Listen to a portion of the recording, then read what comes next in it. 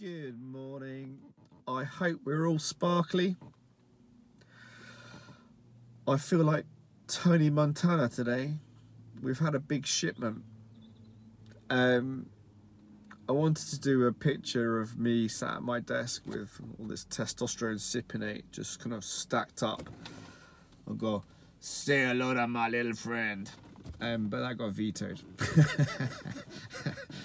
All of my dodgy ideas get vetoed. I'd be in so much trouble if I didn't have Lydia. So, testosterone cypionate. As you guys know, it's our preferred choice of testosterone here at the Men's Health Clinic. It's the most effective ester for achieving stable levels in the vast majority of guys. I do have guys on enanthate, but those guys have their testosterone prescribed by the NHS. So it's more cost effective for them. It's not quite as good. Why is it not quite as good? Well, the ester has a different preservative. It's normally sesame oil, which is quite viscous, and the preservative in enanthate is chlorobutanol, which is an irritant, so it's not particularly good for subcutaneous injections. And as you guys know, subcutaneous injections are a preferred choice. Not only are they less painful, but they create less aromatization of testosterone to estrogen. Estrogen is incredibly important. We are not trying to lower estrogen, we are trying to control estrogen. So intramuscular testosterone injections tends to cause a spike because of overstimulation of the aromatase enzyme. So slowing the absorption down through the subcutaneous route decreases that propensity. You have to remember that as close as damn it as we get to mimicking natural physiology, you can't. But it's as close as damn it. Now diabetics now have actually got pumps, so they can respond to blood sugar and adjust the insulin dose accordingly. Will that ever happen in TRT? No, it would be absurd. But it's an interesting concept. So the NHS has gone from a very sledgehammer approach to treating people with diabetes to this more high-tech approach where your body does adjust its insulin regime according to your blood sugar. You do need a very tight control of blood sugar with diabetes because of the potential consequences of low and high. So it's incredibly important. People often compare diabetes with testosterone. Well, they wouldn't take a diabetic off insulin. It's not quite the same when it comes to type 1 diabetics, because obviously they have an autoimmune dysfunction. Whereas when it comes to type 2, yeah, I think you can make that comparison. So the NHS is very willing to dish out drugs, as I put them, Smarties, to help sort out your type 2 diabetes, when primarily the big factor that has caused your type 2 diabetes is a poor lifestyle. The chunky monkeys eating too much carbohydrates. So you should be told to go away and lose all of the excess weight, so you do not need the drugs. But the NHS will quite happily give you metformin, glycoside and these new drugs now. I'm kind of out of the loop with all of that, so I'm not really actually that bothered. But they should be instilling the same ethos or philosophy with testosterone replacement therapy. But it's slightly complicated by the fact that if you give exogenous testosterone, what you're going to do is you are going to suppress the hypothalamus and pituitary. So you're not going to send the normal signaling down. So you can't really apply the same standard and say, have testosterone until you lose all the weight and you reverse the symptoms and signs and the reasons why you've got low testosterone, and then come off TRT. Doesn't quite work like that.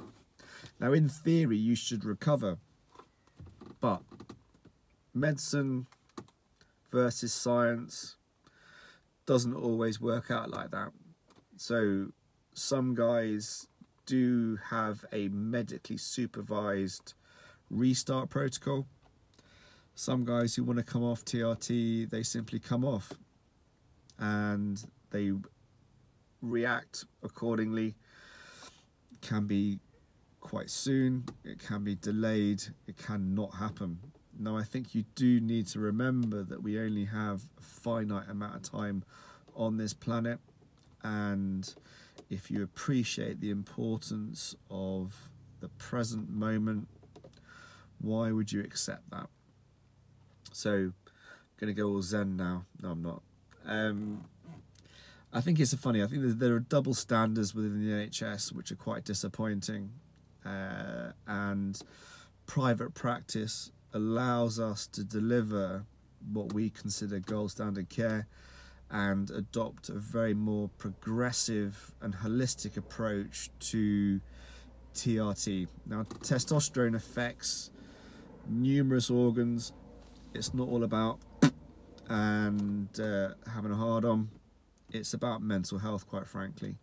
Now, people with low testosterone suffer to varying degrees an element of low mood, anxiety and depersonalization.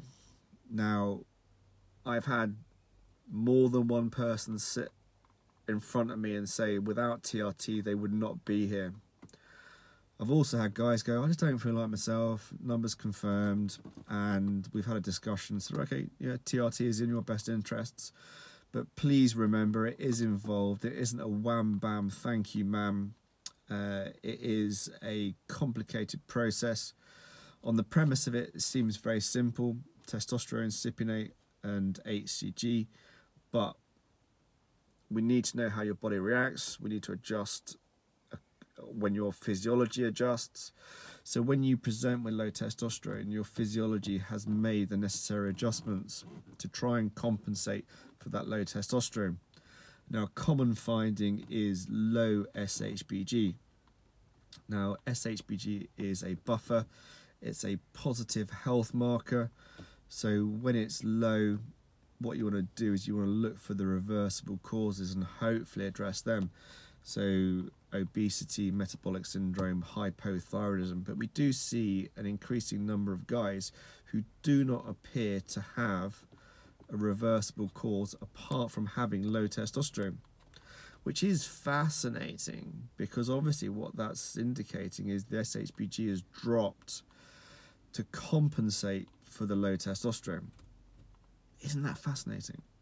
So what we find with those guys who have no reversible causes, with daily injections, and again, we are doing our very best to mimic natural physiology through daily injections, microdosing. What we find with those guys is that SHBG increases the longer the time goes on. And so sometimes what happens is you get guys level and stable and they notice a slight dip. And actually I quite like that, because actually that means that the SHBG is risen so that the SHBG can do what it's designed to do, and that's actually act as a buffer. Because you need testosterone, estrogen, DHT 24/7. It isn't wham bam thank you ma'am. I do love wham bam thank you ma'am. So when your SHBG does rise, you need to adjust your protocol. So there is a little bit of confusion about this.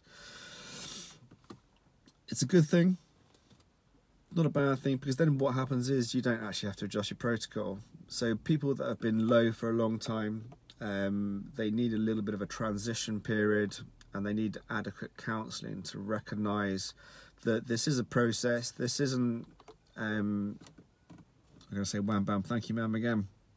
Should I call this video wham bam thank you ma'am? Because everything's a journey. I'm going to go zen again. Not going to go zen again. What the hell am I talking about now? So, yeah, the premise behind TRT is obviously working with your body, providing the foundations. Now, once you've got the foundations in place, the rest is up to you. And I think that's a message that does not get spoken about enough. So, ad nauseum, lifestyle, nutrition, exercise, incredibly important. And I can optimize your male androgen levels, but you won't necessarily feel great unless you address every single aspect of your health. Now, again, great levels, what can go wrong? Well, you can have a raised hematocrit. How can you have a raised hematocrit with microdosing? Doesn't make sense, because you're mimicking physiology and you said it's perfect. Well, it's near as damn it perfect. So there are things like a raised hematocrit from microdosing. Why does it happen? Well, it tends to happen because you get an element of central and peripheral obstructive sleep apnea. So it's one of the risk factors that you should be counselled about pre-TRT. And sometimes guys present with rather high HCTs prior to TRT. And again, showing due diligence, what you should be doing is you should be looking at people's sleep patterns and addressing that before potentially starting TRT. So if somebody does snore badly and they gets the old elbow from the missus, you should be addressing that. Now, does that prevent you from needing or being a candidate for TRT? No, not necessarily, but it's a judgment call. And these judgment calls cannot be made over the telephone. They cannot be made via a simple 5-minute conversation. You need to be sat in front of your doctor who actually will act in your best interests. So again, you don't automatically get TRT if you qualify for TRT. What you should be what you should be doing is looking to help yourself. Take control.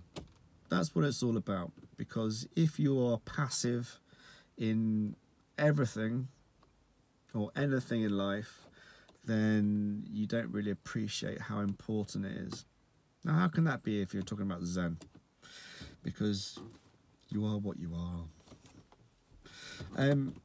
It's super important to realise that this... I'm not going to go there. Yeah, I think people need to realise that this paternalistic attitude or approach that we've had towards doctors, towards the NHS, isn't working. So I always say hand over a little bit of responsibility to me, but I don't want to take full responsibility, because if I take full responsibility, you're not going to be fully engaged in the process, and you need to be fully engaged in the process. But if you could have done this on your own, I want you to do this on your own. I don't want you. I don't want you. You know, you need to take life by the balls, and I don't think enough people do that, and they hand over too much responsibility, too much trust in the NHS, and too much trust in the government. Now, the NHS was founded on need. Now that need has been abused, and we now live in an entitled society, and the more you learn, the more you appreciate that entitlement and need and deserve are all slightly different.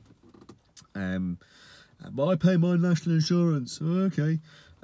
You have no idea how much healthcare costs. Yeah, but you know, if I was female and I wanted to be a male, I'd get testosterone. Yeah, you would. Life is queer. We live in a politically correct world that actually doesn't serve in necessarily the best interests of the individual. So we have to think about the collective, but you can't upset the liberal left, or what I mean is the fascist left, where you no longer have free speech for fear of offending somebody. Now that's disgusting. So free speech, we should be able to say what we want to say for fear of people getting offended. Offended. Sorry. Yeah, it kind of frustrates me, because the mental health aspect of low testosterone, you know, we need to be men, so we do. Yeah, obviously, you want to be alpha, you want to be cool, calm, and confident. So I always bang on about this. I always bang on about the fact that when we think about balance, when we think about harmony, we need to appreciate the need for contrast, anabolic versus catabolic. To establish harmony, to establish balance, you need to appreciate the need for both of those. So if you have a massively high testosterone, what's kind of confusing is you kind of think, well, I've had low mood with low testosterone, so does that mean I'm going to have a great mood with high testosterone? Yeah, you can do, for sure.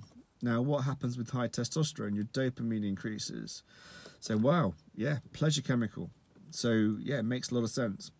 Now, we need contrast in life. So, if you've got a persistently high testosterone and a persistently high dopamine, if you have a life event and you have no way of increasing that dopamine, you don't actually get any pleasure from it.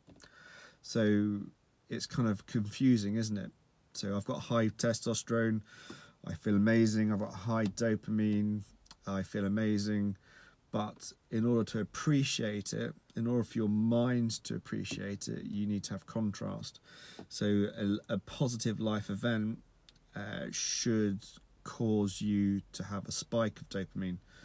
So I'm not talking about my rave days. So you can have too much of a good thing. So ecstasy, any recreational drug, obviously it gives you a massive high, but there comes a time where you don't want to have any more. Why? Because you've got massive dopamine, you've got massive serotonin. We need contrast. And I think that's something that a lot of people don't really fully understand or appreciate. So the association of high testosterone, anabolic steroids with mental health issues is quite strong. Now, there's been a very recent suicide in the bodybuilding community. I am privy to the backstory to this, which I'm not going to tell you because it's not appropriate for me to tell you. But if something good happens, there should be a reaction. If something bad happens, there should be a reaction.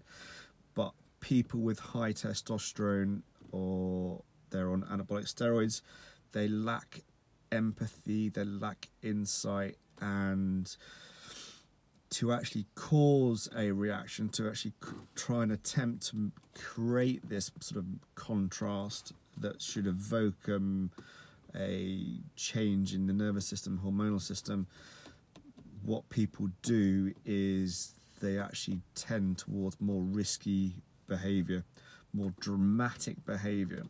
So I think this is what I'm trying to tell you.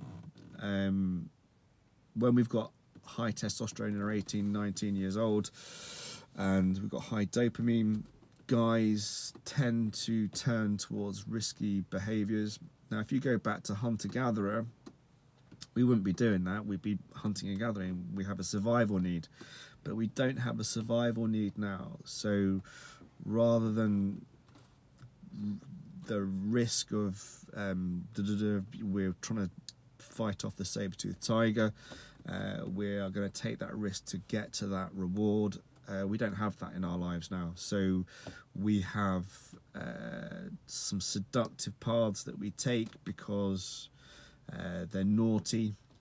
They do hopefully provide a dopamine response, but you haven't made any effort and you've chosen the path of least resistance, which again is a survival mechanism, a survival thing.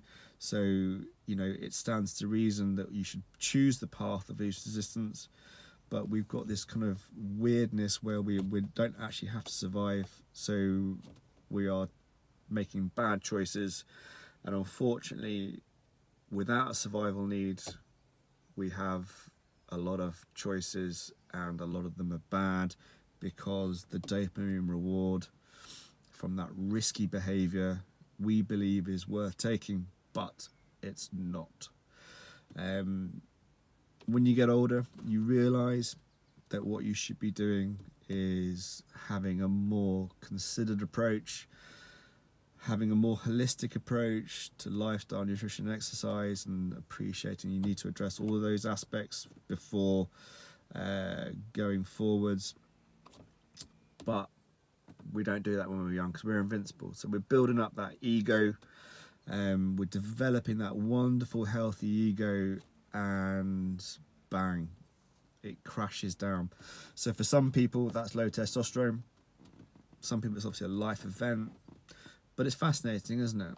When you get to a certain age, you realize that all of this kind of material bullshit that we've grown up in, been exposed to, conditioned to seek, search and need, is actually garbage. What we should be doing is looking inwards. Like Carl Jung said, the first 40 years of your life is developing a healthy ego, and the next 40 is looking inwards to remove that ego. And for some people, low testosterone is that catalyst, and then TRT is that foundation for you to actually start building again once you've hit rock bottom. Because it's funny, isn't it? Humans tend to need to hit rock bottom before they actually affect a change. And you can see that in society right now, which I find quite interesting and illuminating.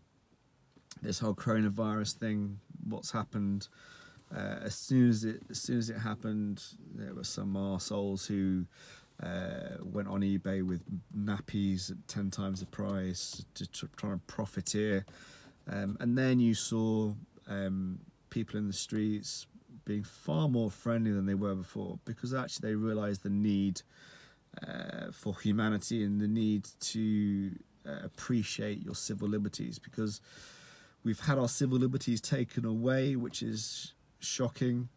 Let's not go there, but yeah, I think we need to sometimes hit rock bottom in order to heal and move forwards. So it's interesting, isn't it? There you go. I think that was enough of a rant.